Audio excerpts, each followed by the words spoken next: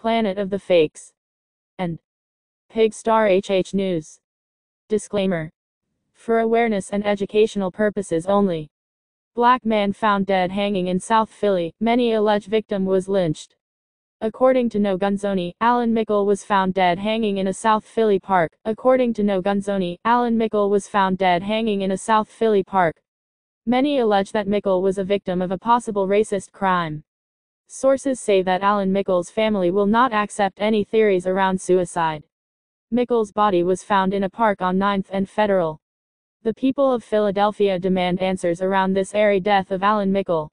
Allen Mikell allegedly was visiting family from out of town.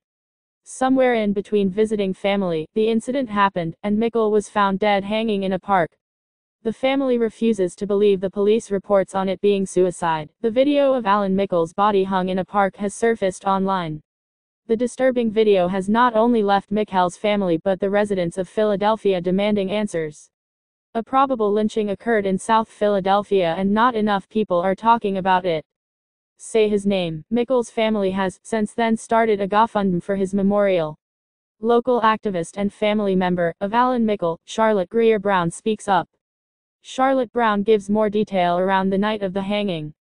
Mikell started his day off getting his laptop fixed before a Zoom conference he had. After the meeting, he met up with a friend in the afternoon where he ended his night off being dropped off near Penn's Landing.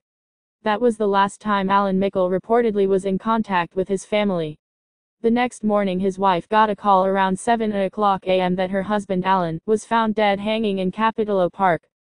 Brown says that this is the second hanging on that occurred at this South Philly playground recently. Thank you very much. Go to www.amer-eca.com